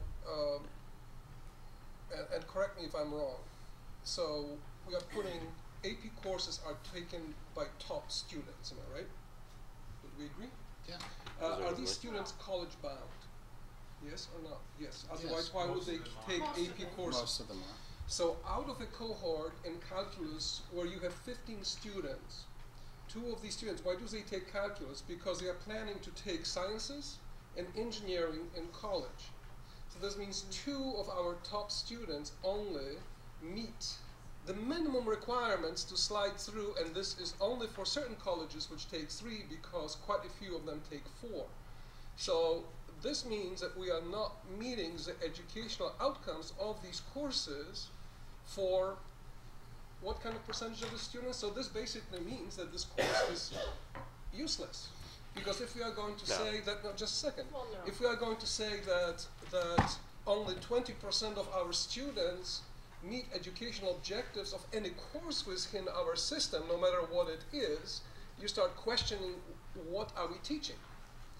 The same thing. If you see things are done right in certain subjects and they are not done in some other subjects, because this is obvious and it makes no sense to say, well, do people have to take the courses in some other communities or not? Because just the raw data, no matter what it is, not comparing it to anyone else, gives me goosebumps when I think about it. And I absolutely know what's behind this, and obviously this is not for public session, but it's... At the very least, you're confusing association with causation. Right. So, maybe that has something to do with it, but With what? that the students are not passing doesn't necessarily invalidate the course, doesn't necessarily, that's not necessarily the only objective of the course. That's a metric at the end of it, right? No. No, It might be it's your not. metric, but I don't think we're all saying it's our metric. And you don't, and you're also ascribing motivation to the students based on the fact that they take the test, but you don't really have any idea that that's actually their motivation. Their motivation may be to see what it's like. Their motivation may be to do as well as they can, take as many courses as they can because it makes their college application look good. But it doesn't mean that they want to test out of the course in their freshman year. It doesn't mean even that they want to go to college. I mean, you can't necessarily ascribe that motivation to them. Would it be good if the scores were better? Of course it would be good if the scores were better, but I'm not sure that you can draw all the conclusions, even start to draw the conclusions that you're drawing from it.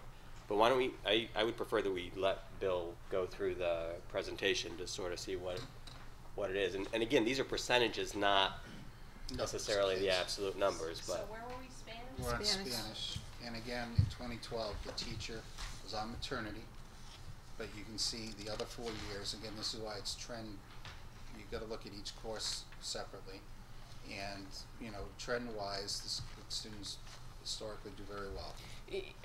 I believe she was on maternity leave fall of 2012, 2013, because my son was in that class. So those scores, I mean, the scores weren't impacted. No, she wasn't here that year. 2012, 2013. No, she wasn't here for 2012. Oh, she was out that whole year? I don't believe so. I'll double check, but I'll double check because that would be rare that the students would not rare, but I'd double check. Okay. I could be mistaken.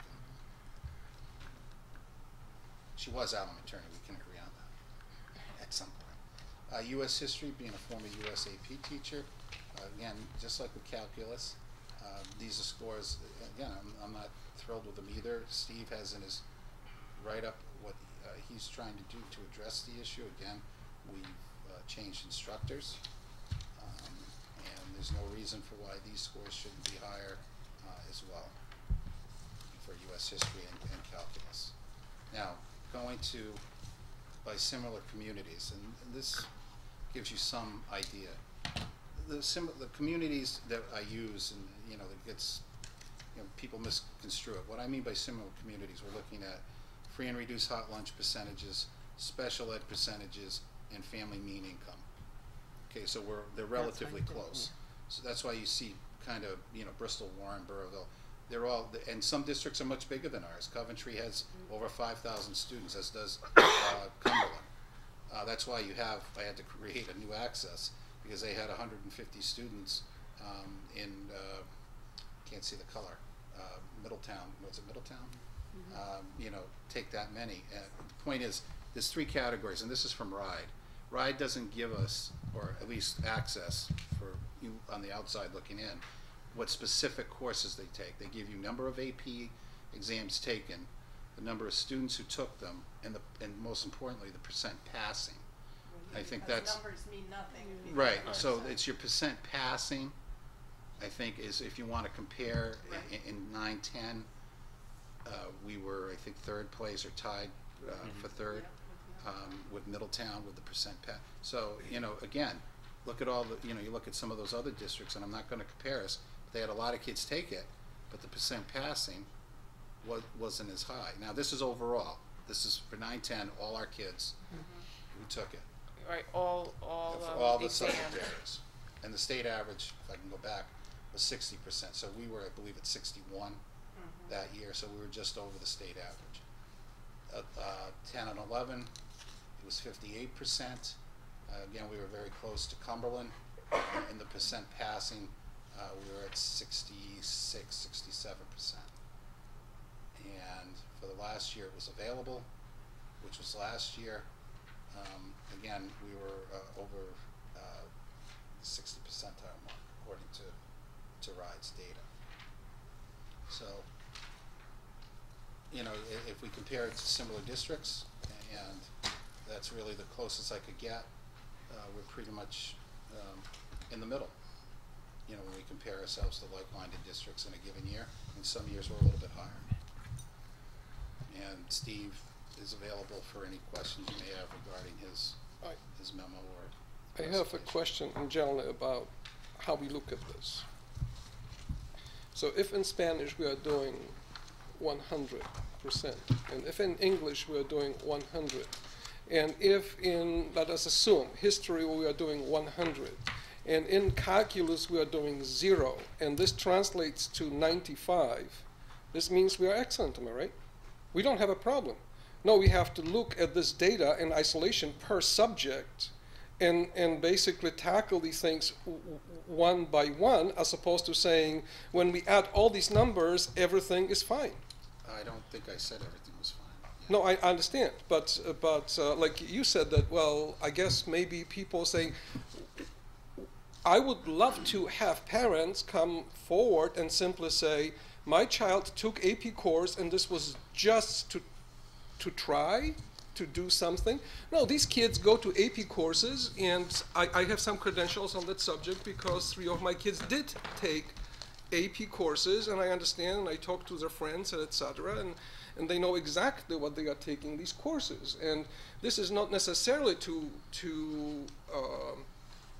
obviously one of the objectives is to count it towards the college credits, maybe, but at the same time, it's a challenge, it's a proof of how well you are doing as a senior in classes.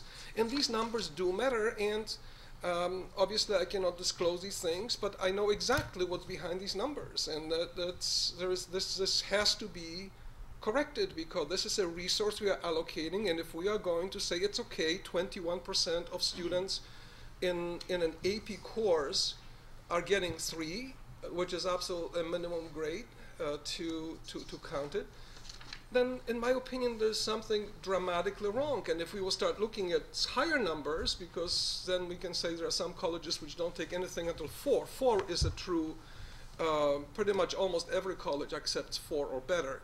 Some of them accept 3. Then we will see how we are doing. And what? I don't think there is better than 4, is it? Yes, 5. Yes, it's 5. Yes, 5. So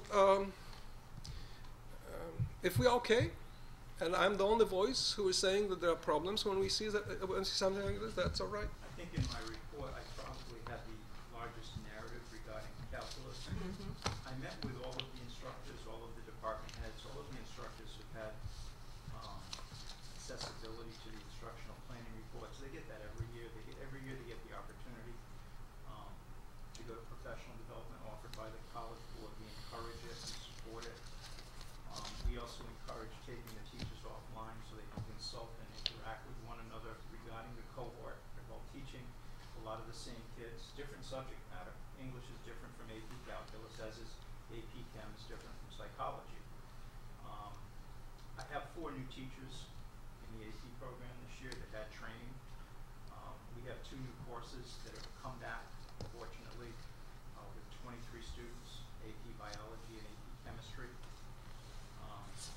The psychology was concerning. I met with that teacher. The calculus was obviously concerning. I've met with that teacher. Not to be redundant, it was a large course last year. Our average was 8 students over the last 4 years. It was 15 last year. Good for those kids for wanting to take AP Calculus. The instructor will be attending a College Board offered workshop in May. We reviewed the instructional report together. We'll make every attempt not to have that class missed or canceled or have that instructor pulled out of the course for any reason. Additionally, the department head has agreed to substitute. She teaches the other honors calculus section. She will substitute on the day that the AP Calculus instructor is out sick or out on personal reasons. And then finally, all aspects of the course and the program will be assessed when the scores are reported in July, all aspects. So that's all of the objective information and reporting that I have on AP Calculus as well as all of the other courses. And I'm actually happy to say that we're going to have 86 students this year enrolled in AP courses, and the average has been 49 over the previous 5 years. So there's a lot of changes going on right now, and the courses that have obviously been challenged, or the course that's been challenged over the last couple of years, we'll be assessing that all year and at the end of the year, and obviously if things need to be done differently, there will be. What about psychology course? I'm sorry? What about psychology? Teacher wasn't here last year for part of the year. He was out on paternity leave. That was a large part of it. He simply wasn't in the classroom. So we have to figure out how we deal with this, because if we make a commitment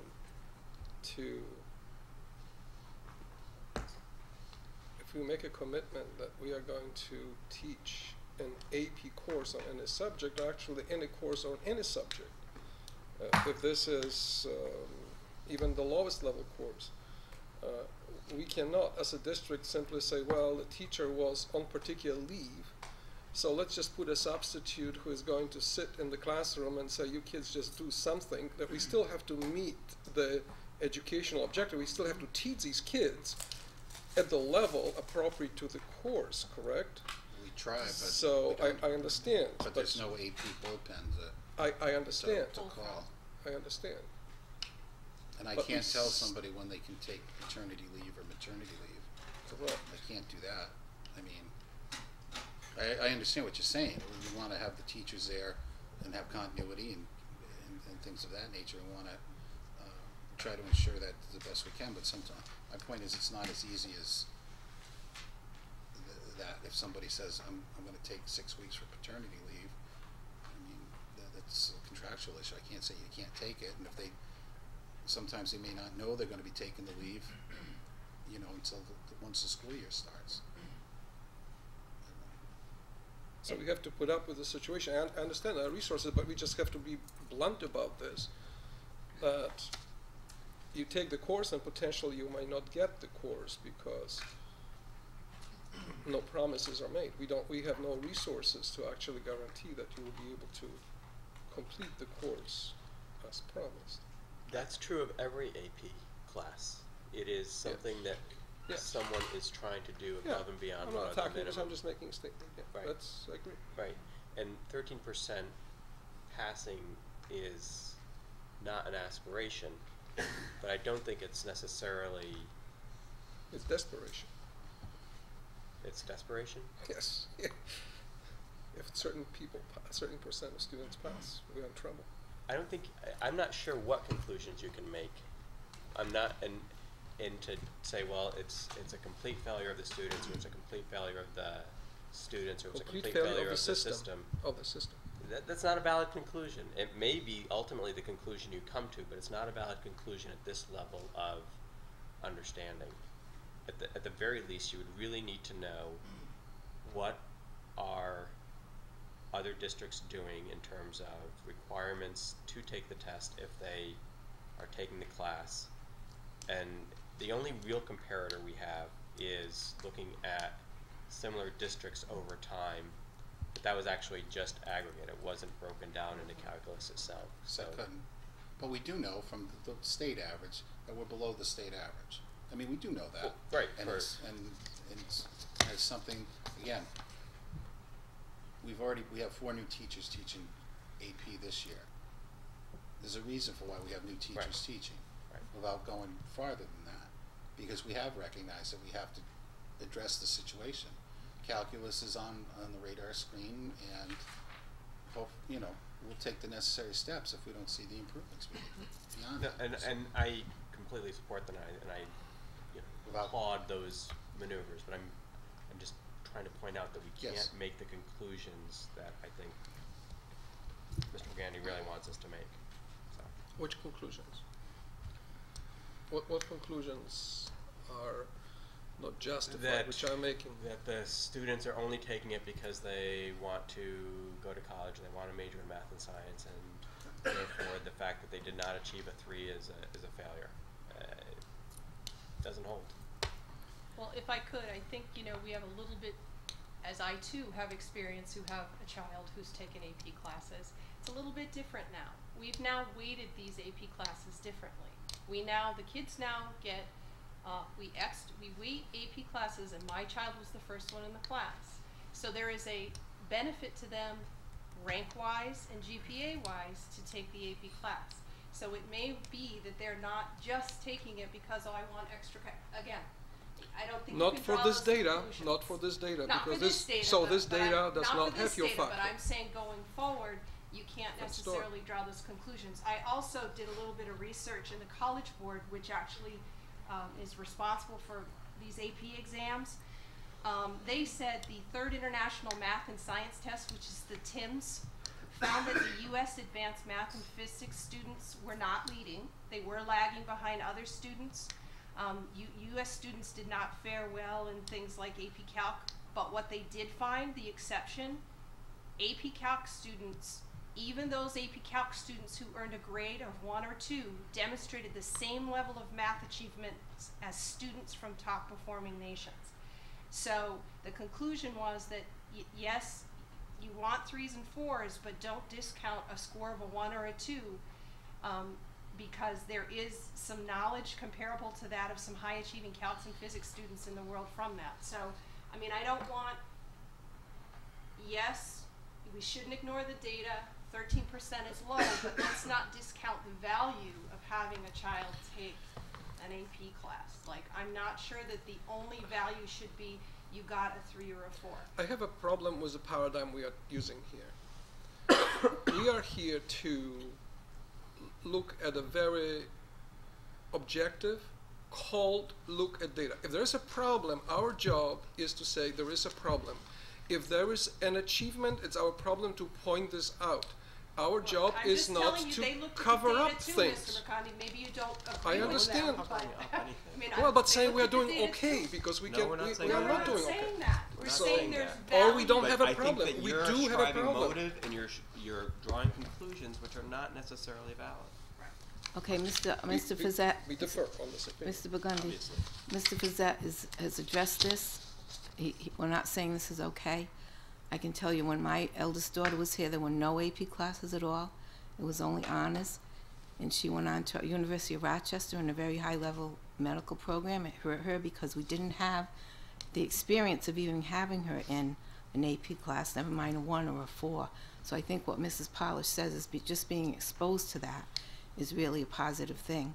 And we want them all to do their best, but she caught up, of course, and did very well. But I'm so happy to have all these opportunities here now.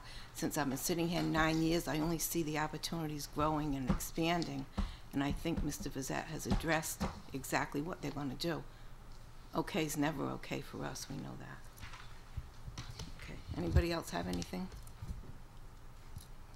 Okay, Mr. Rarick? The next issue, it's really more notification from Mr. Cabral, regarding Ranger's application for consideration for that $10,000 grant from Feinstein, which the middle school received last year. So it's under consideration by Feinstein. So. What are the plans for the Grant money, yes. What would it be used for? One of the first plans was the teaching needs, but I know there's 3 or 4 teachers that look at Almost.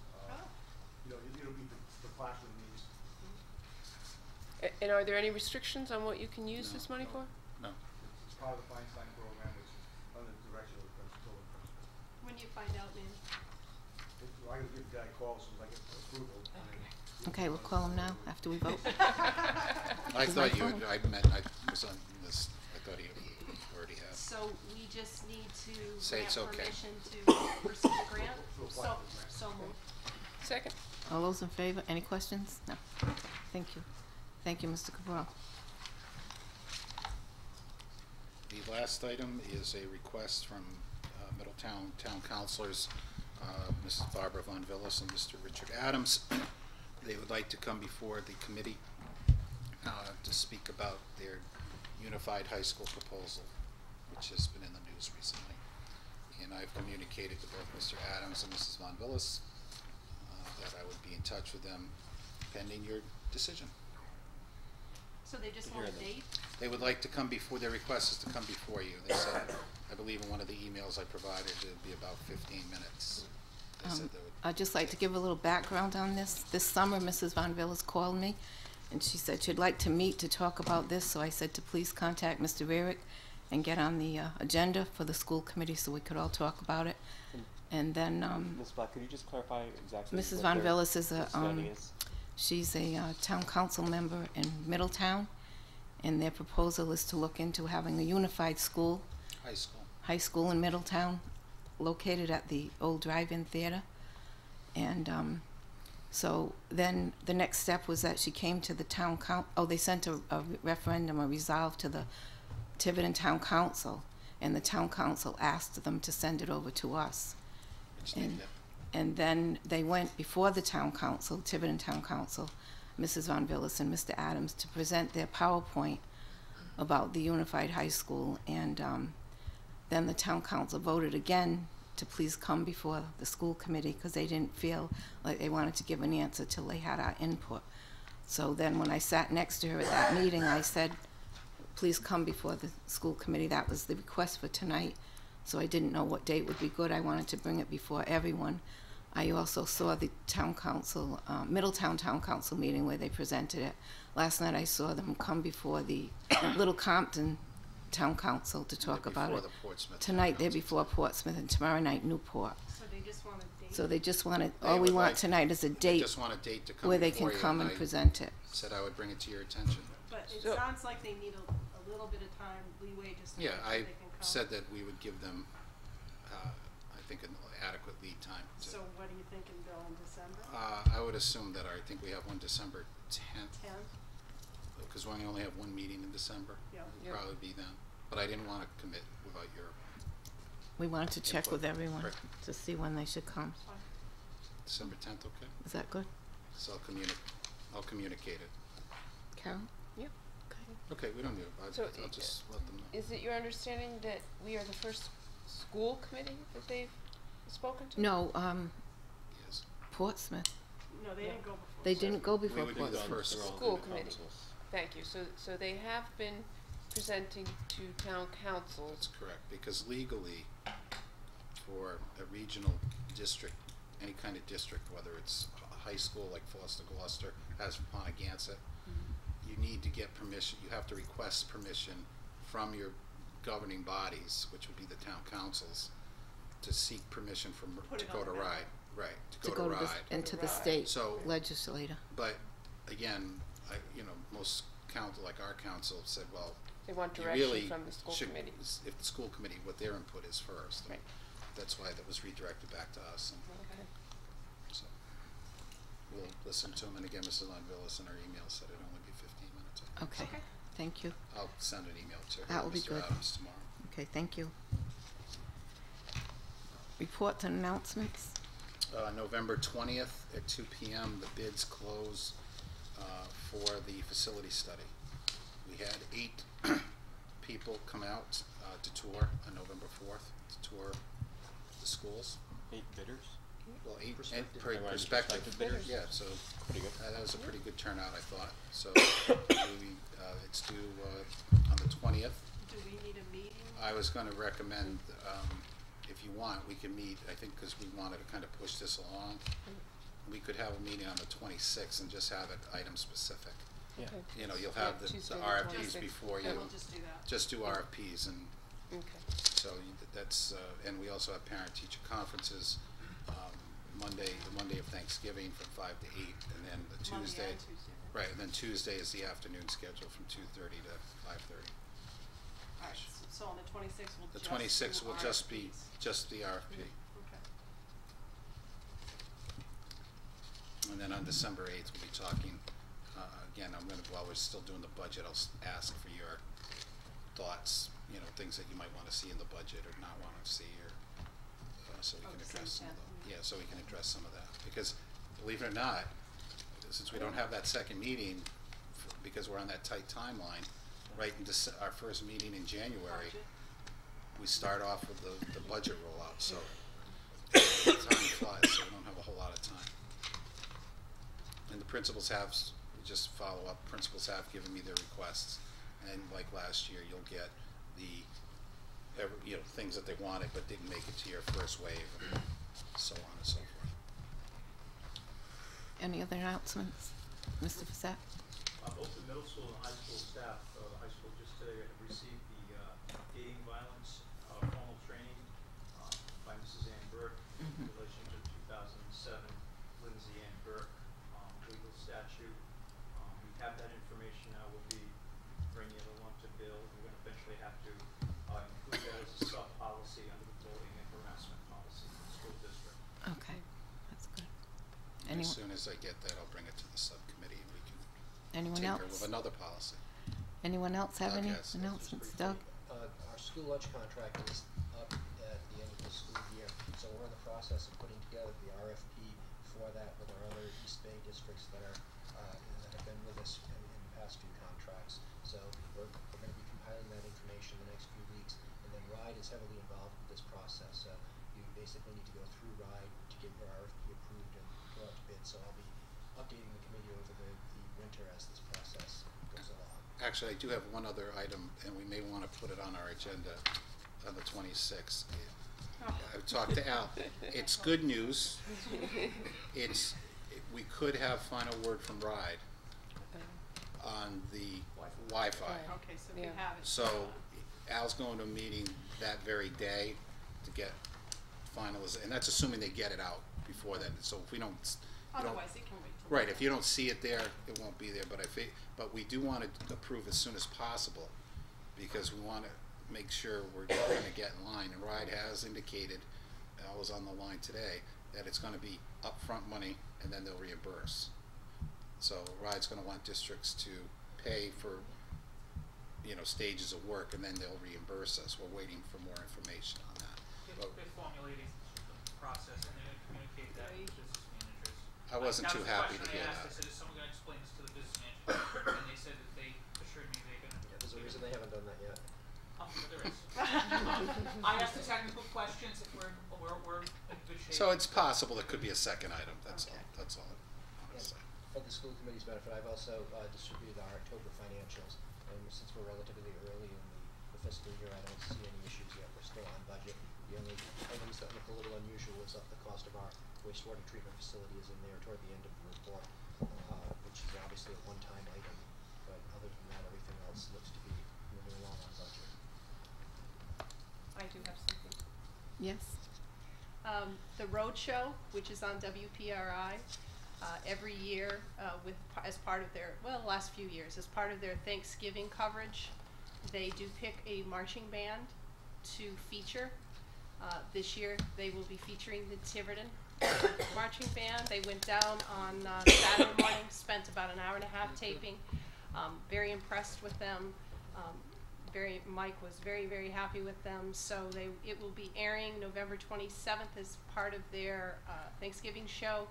It will start at 9, but they'll air it periodically throughout the day too. So congratulations. Congratulations. So 9 a.m. it'll start? Yeah. That's wonderful. It's on at 9. Isn't that 9 wonderful? a.m. I guess that this year they sort of did a Facebook, they did a social media request. Do you know a great marching band? And they were inundated on Facebook from Tiverton fans. Oh, that's so wonderful. Good for our community. That's great. And we also had the Hall of Fame dinner Thursday that went very well, our first annual. Yeah.